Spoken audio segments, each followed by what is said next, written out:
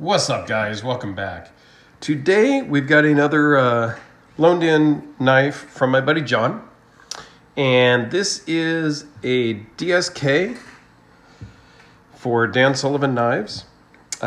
This is the GF2 model, and it's the first DSK that I've actually handled. I've seen a lot of different ones. I've talked to him before. Was on the list to get one, and then timing didn't work out, and so I ended up like passing on my spot. And at some point, I may or may not get one, have him make me one. I don't know. We'll see.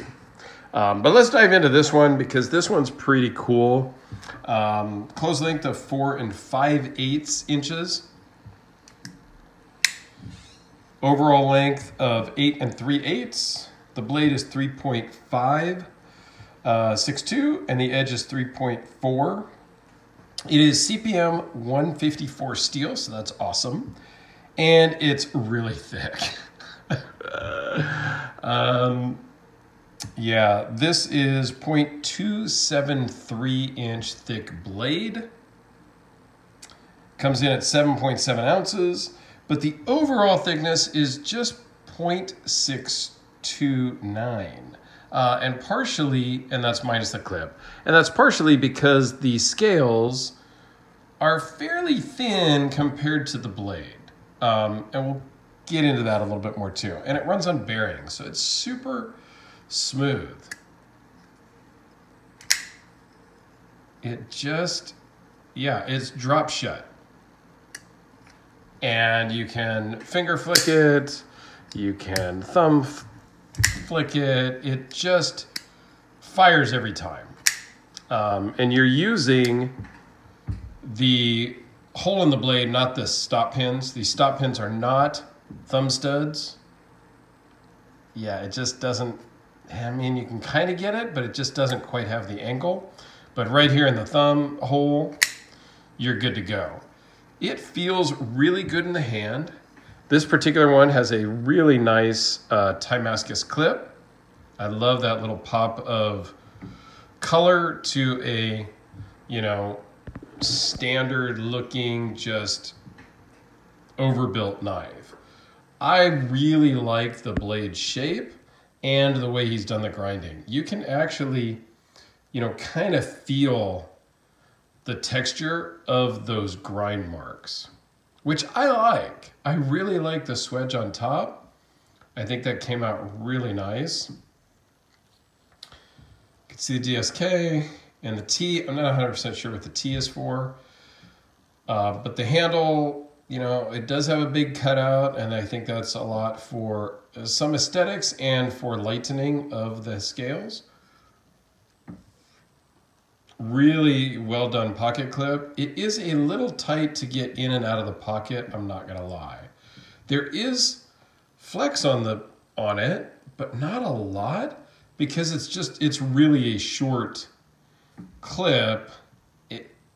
For me personally, I would like a little more material taken out, just so it slides in and out a little bit easier. Now this, you're probably thinking looks familiar. The overall look and feel. It looks like another maker's. And yeah, you're right. It looks very similar to a Medford. It's not. Now, Dan used to work for Greg early on, and he left and started his own company. But they are totally different. But again, you see some styling cues maybe, or some overall look and feel, but at the same point, it's a knife. Every knife kind of looks similar. So I don't have a rub with that.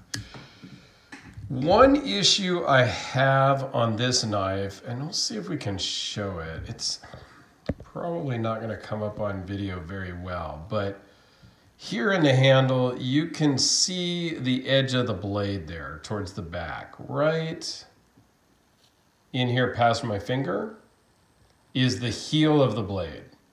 Now, because this is such a thick blade, thick blade stock, there's a chance that you know, the opening is so big that maybe you get your hand in there in your pocket. Straight on, I can, if I push in really hard, I can feel the edge of the blade. If I were to run my hand down, I don't know what would happen. I don't think it would cut, but if you went in at a, you know, sideways with your finger, for sure, I would slice my finger open. On really big, thick knives like this, I prefer that they have a big backspacer as opposed to just studs. Personal preference, I have sliced my finger open really good on a Fat Daddy. I had my hand in my pocket. I was, you know, fumbling with my knife, like just my own fault, I guess, but it sliced my pinky really bad because there's just so much room in the back of the Fat Daddy. So now I'm super conscious of that. That will never happen again because I've learned, don't ever, like, don't. But now I'm kind of critical about that on knives that have big, thick blades. And this one in particular, the reason why it's so thin, which I do like, is because the scales are so thin, but it's almost kind of like an optical illusion to me. It kind of plays with my mind because I'm so used to other makers that have a thick blade and thick scales. So this one almost looks a little misproportioned to me. And it's not, it works really well. The lockup is absolutely fantastic. Super smooth action. It's not going to fail. It feels fantastic in the hand. I mean, I really like this knife. It's just in my mind, the scales should be thicker to be more proportionate with the blade. Again, that's in my mind. I don't think that's a reality. That's a Dirk's mental problem thing. So do a couple size comparisons so I don't just ramble forever here. With the Sharpie, how about the large Sabenza 21, almost exactly the same size, just obviously thicker, but still very similar in height. What else? Oh, I just got this in today. This is a FIF 23, FIF 23, which is a little longer. It's got a much bigger blade, a longer blade, no doubt. Front flipper. This came in, I did an unboxing video earlier today on it, but this one is mine. So that's pretty cool. Normal blades, Spyderco Delica. So there you have it, guys. I think that, you know, this DSK is pretty awesome. Thanks, John, so much for sending it in. Greatly appreciate it. The thing that really kind of pops on this is the Damascus clip. I absolutely love that.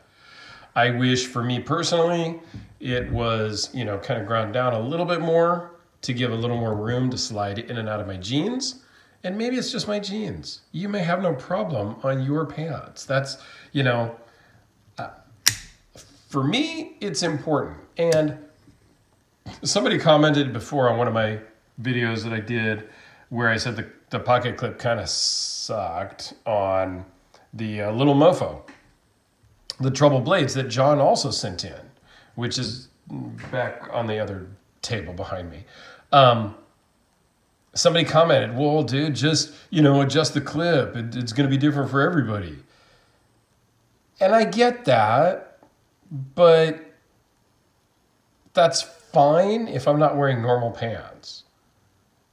I'm wearing normal jeans, and they don't slide in and out. The Trouble Blades, it just does not work. It flat out doesn't work. So that's not okay. If it works in jeans, but it doesn't work in my